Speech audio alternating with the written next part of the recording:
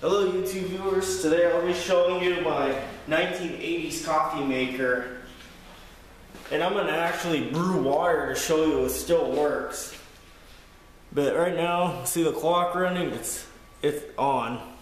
And that's the time in Arizona right now. But I'm going to turn on the coffee maker and let it brew water. So here you go. You'll see this orange light turn on.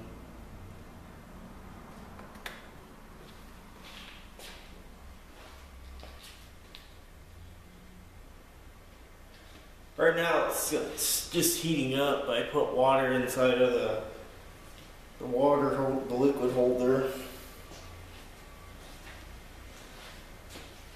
My grandma gave this to me, my other grandma.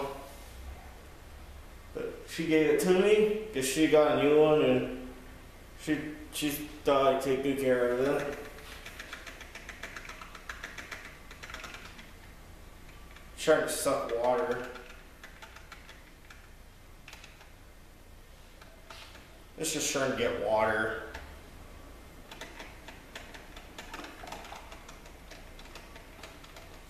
Can you not believe this still works today? I'm starting that in my room. I'm in the garage doing this just in case. Because I don't want to trip my breaker, so I'm doing it in here for the GSCI receptacle.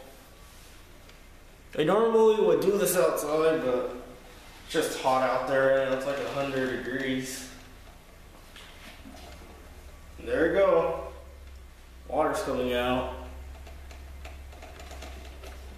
It's already been already 2 minutes. It's already brewing water out.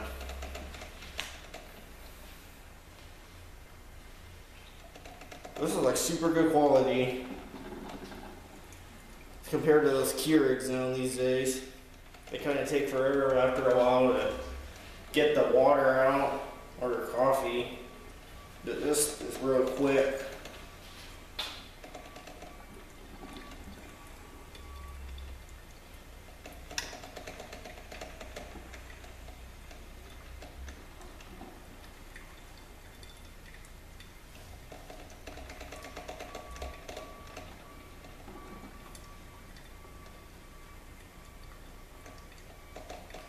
Yep, it smells like warm water.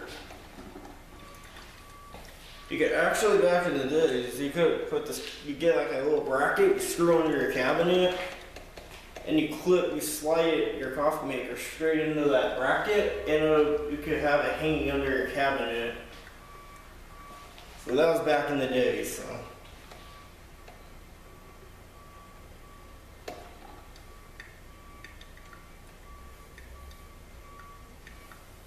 And it's very hot, so it still heats up properly. It still brews all the water out. But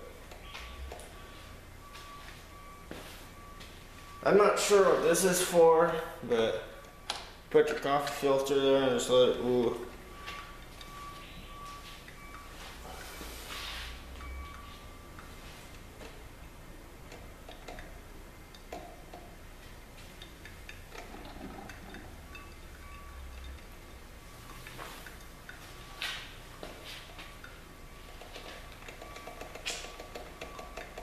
If you're wondering what that beeping noise in the background is, it looks like people are doing construction.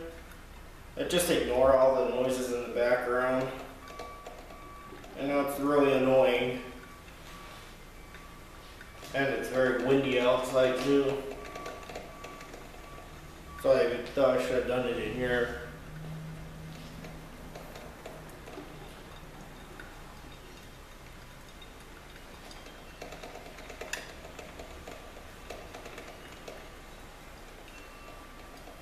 I'm going to turn it off now.